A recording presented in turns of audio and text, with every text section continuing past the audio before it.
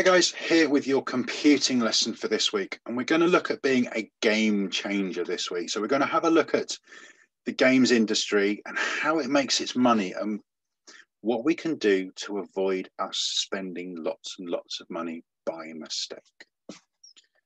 So our steps to success for today. Can I understand how the game makers make their money?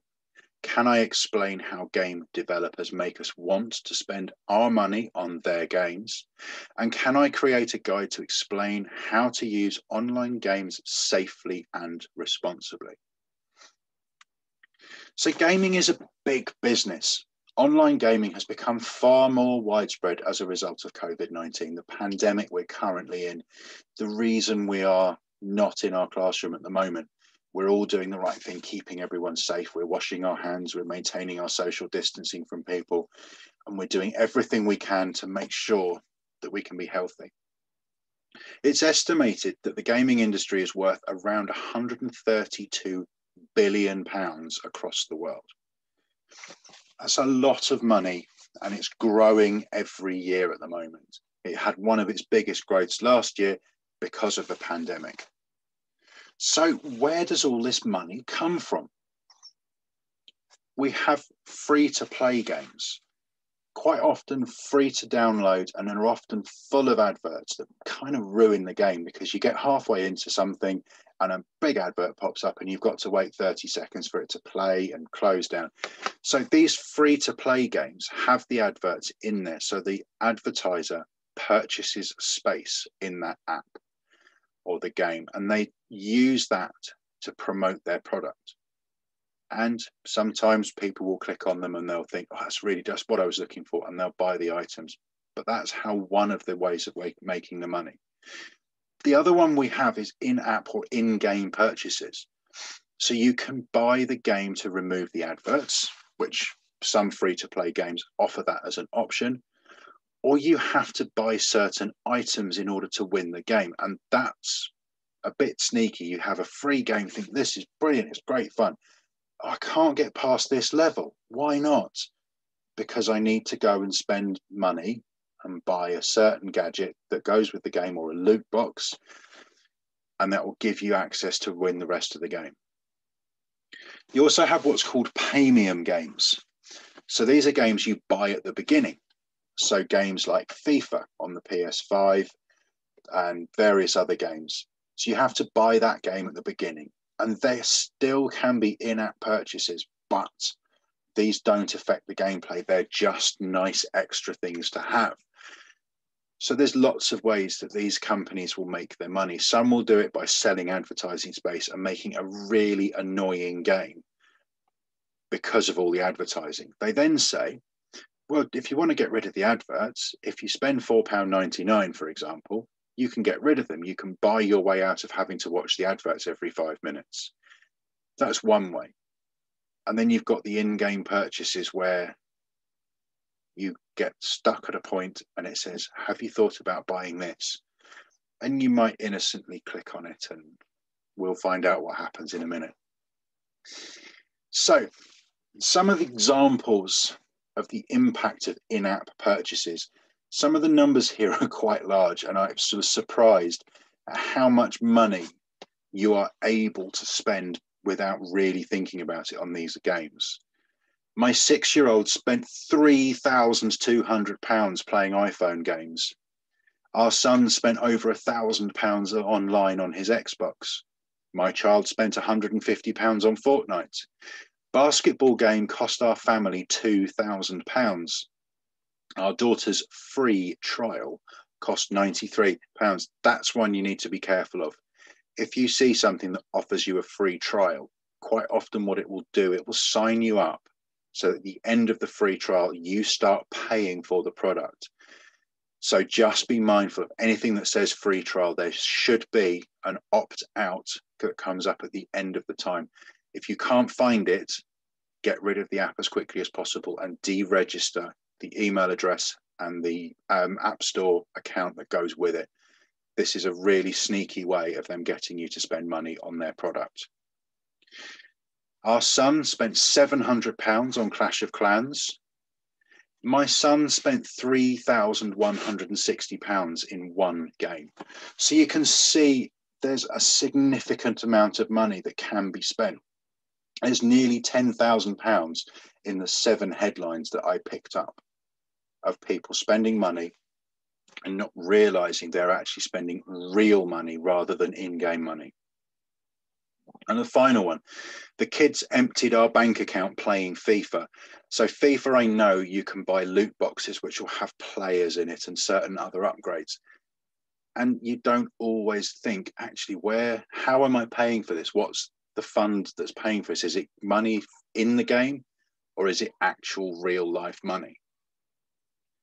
So why do games offer these purchases? Now, we've talked about some of the reasons already. It means you can complete the game quicker than your friends, or you can catch up to where your friends are. So if you're someone that's come to the game a little bit later, maybe you've been not allowed to go on your Xbox or your PlayStation or on your iPad for a little while because you've not done your schoolwork, for example, you think, oh God, all my friends have really got further on than I have. Oh, I can buy this and it'll help me catch up. I'll be able to get to where they are quicker.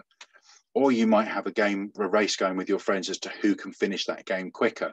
And you read somewhere that, oh, if you buy this, you can finish the game more quickly. These are ways of encouraging you to spend that money. You might want a new outfit, an item, or a loot box for your character that might have an item that will help your character. So quite often I've seen it in games I've played.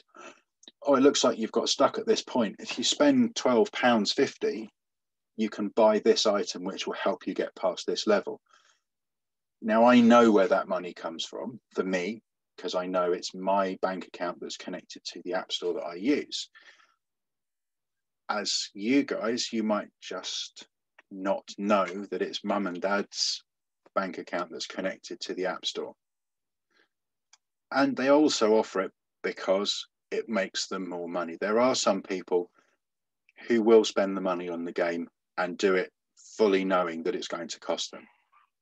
Quite often, so the last slide I showed you with all those crazy amounts of money, people will go back and say, well, hang on a minute, these purchases were made in error. They were made by my child. They don't know any better. They might get refunded. Whereas the ones that people deliberately spend the money on it, they know they're spending their money. So to give you an idea of some of the things that might pop up, you might see in the games, you might be offered, you need more gold coins to purchase this. You can buy some here. 99 cents in dollars, that one, 99 cents will get you 5,000 coins. Or for 50,000 coins, it's $4.99. So there you go. You can spend money quite quickly and easily there. Another one here, game over. There's an option to remove the advert. So this is one of those games I was talking about at the beginning where you're playing away and all of a sudden an advert pops up and you've got to wait 30 seconds to be able to get back into the game. So they'll offer this as an option. We've got another one here for buying treasure, sacks of gems ranging from $20 up to $100. So you can really quickly start spending money without really thinking about it. And here as well, we've got loot boxes that we've talked about. 50 loot boxes is just under $60. I couldn't find any in pounds, but this just gives you an example of how easily that money can be spent, because it doesn't give you a warning that this is real money you're spending. It's on the phone. It looks like it's part of the game. It looks like you're using the currency from the game. So this is just something to be really careful of. So before you buy anything on your game, have a think. Who pays for those purchases? Who pays for those items? It will quite often be your parents that will pay for them, as the App Store is usually connected to their account. So what could you do before you think, oh, I'll just buy that? You could just double check with your parents and just say, I'm not quite sure, is this in the game or is this going to cost money? And if you want to, and then you decide, actually, I would like to spend that money, make sure you give that money to your parents for it, so they're not paying for it straight out of their pocket. So how can you avoid in-app purchases? So I had a look around, I had a look on the App Store, and I had a look on Google Play. The games have a warning next to them. So this statement here contains ads and offers in-app purchases. So it tells you it's got adverts in it and you've got the opportunity to spend money in it. So if you're choosing a free app that you want to play, be aware of this. Remember the fact that actually I can buy things in app that will cost real money. So something that your parents might like to know. In the App Store and on Google Play, your parents can set controls to prevent accidental purchases. Both of them are for setting up parental controls. On the Android, that's the one on the right-hand side. So that's the Google Play. iTunes is on the left-hand side. So if you're concerned that you might accidentally spend some money from your parents, let them know that there is this, and it's really simple to do. I had a look myself. It took me 2 minutes, and it's really simple. It works really nicely. I'm also going to say this. Don't use this information to try and get around the parental controls so you can spend money. If I have complaints from parents, I will not be impressed. So moving on, your task for today, above me here, you are going to do the following things. Can you identify where the games you play might want you to spend real money? So have a think about the games that you play, maybe on a phone or a tablet that you've managed to download for free. Have a look, see if you can find those. And then what I want you to do, can you design a leaflet or a blog post to inform adults about in-app purchases and what they can do to prevent their money being spent by mistake? So to give you an example of what we're looking for a blog post, I have set up my own one above us. I've got my title at the very top, Teacher's Rule. I've got an example of some stories down the side over here. So how Mr. Hill made hot sauce a hot topic. You could click on that and read that article. And then I've got another one, click here for top tips on remote learning. What I've got in the middle here is what I want you guys to focus on. So having this nice arrangement around the outside would be lovely to see for a blog post. What we have got, parents, beware of the dangers of in-app purchases. Did you know that the games that your children are playing could be draining your bank account? Giving our parents a warning about making sure the accounts are secure and what can be done to prevent it. So I'm just going to move my head out of the way so you can see the rest of it.